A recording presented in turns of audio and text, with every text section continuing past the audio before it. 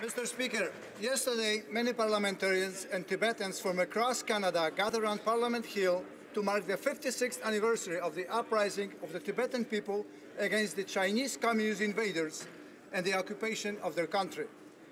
During this gathering, we were reminded that in Tibet today, the very basic human rights of Tibetan people are being violated by Chinese communist government.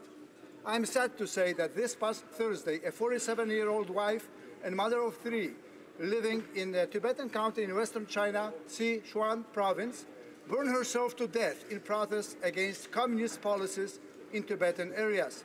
She is the 137th known case of self-immolation by Tibetans since the fiery protests began in 2009.